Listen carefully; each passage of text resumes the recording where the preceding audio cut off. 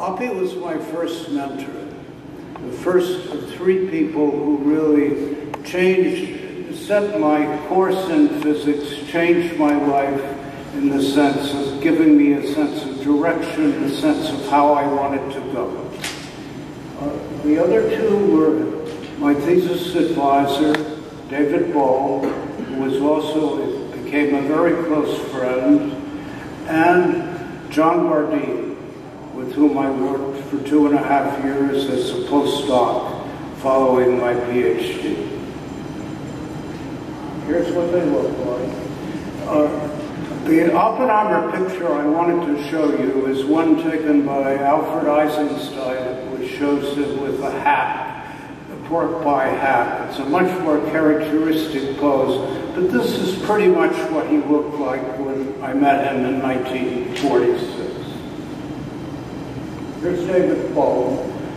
David was an extraordinary scientist whose career was absolutely destroyed by McCarthyism.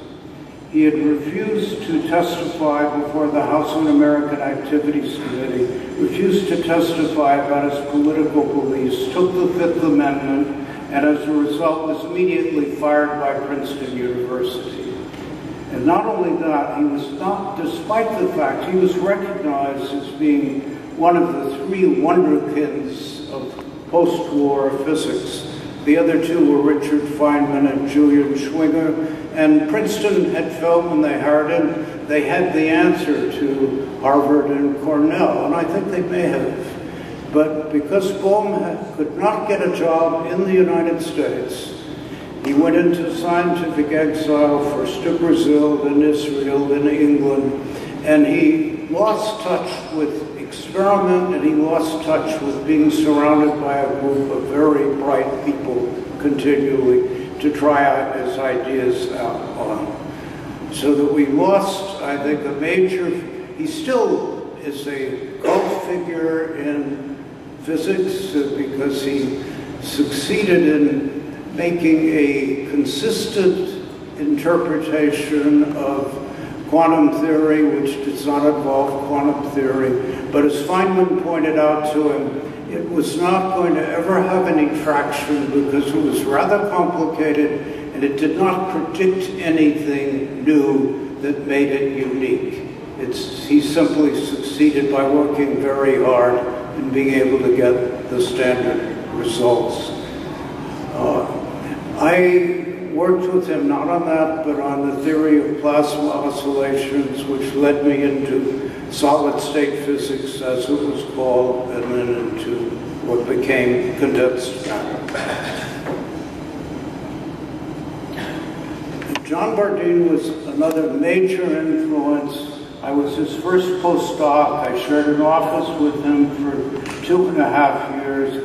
And John reinforced what I'd learned from Bohm and what I learned from Oppenheimer. Namely, that when thinking about physics, it's not a matter of equations. Physics is concepts, physics is ideas, and physics is above all experiment. So think experiment, experiment, experiment. How can you explain experiment? How can you think about it? And think about it first, and then start writing down equations to describe what it is you are trying to model.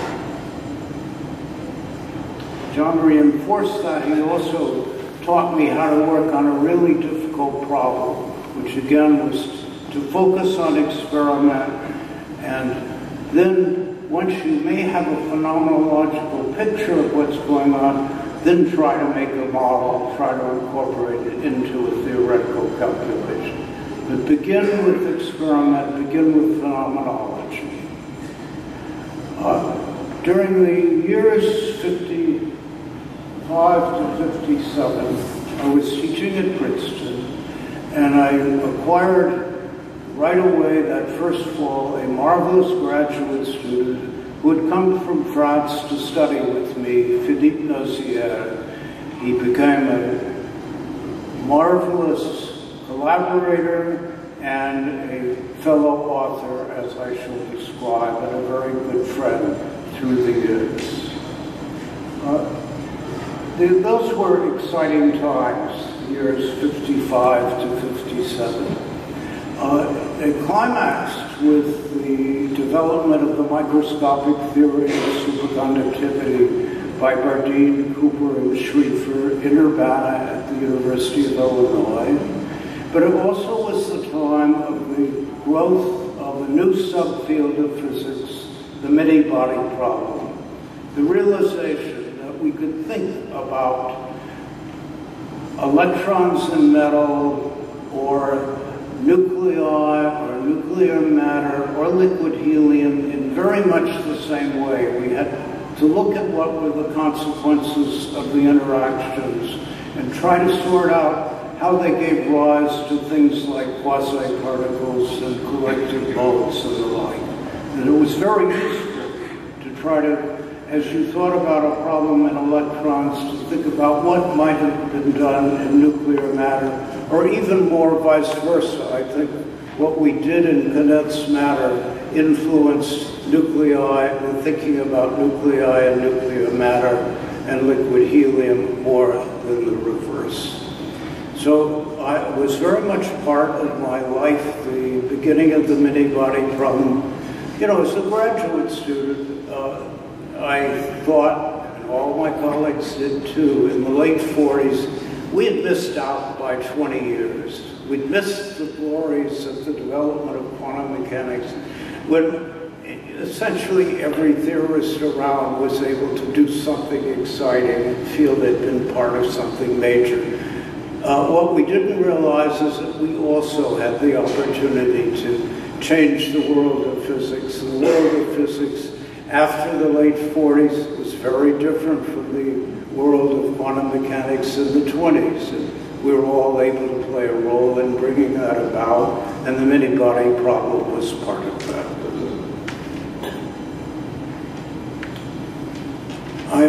Let me go next to frontiers in physics. I'll get back to my books in a moment. A publisher, a very young publisher's representative named Bill Benjamin, representing his own company, appeared in my office in the fall of 1960. He wanted me to write a text. I said, I'm not interested in writing textbooks. And explained that, you know, the standard things that one would write a book about. A lot of the good books had been written, and I certainly wasn't interested in writing another. On the other hand, I said, what we really need, what the field needs, is something quite different. Namely, making the lecture notes, which were already around, many of us had, making these available to a broad audience. In other words, making it very easy to write a book, because you could be informal, you didn't have to dot every I and cross every T and worry about your commas, and you could put out something that was sort of state-of-the-art about what were the frontier topics in the field. So that was my idea. Bill Benjamin accepted it, and Frontiers in Physics was born. The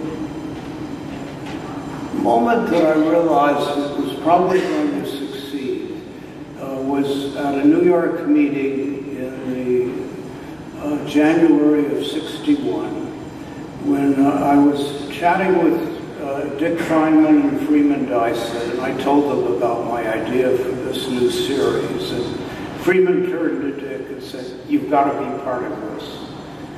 Dick agreed on the spot, and so I knew that with Feynman in hand, surely many, many other people would go along. And so that following year, the first volumes, and actually that fall, the first 7 volumes of the series appeared. And it'll give you a sense of what seemed to me at the time some of the most important lecture notes around, and some of the most important people writing. And looking back on it, I'm still happy with that choice. Frontiers moved forward rather quickly and highly successfully for another 4 decades, which is a pretty long time for a series to go. The 104th volume was published in 2005, and that was the end that marked the end of the series, because Frontiers had been sold as publishing companies changed hands.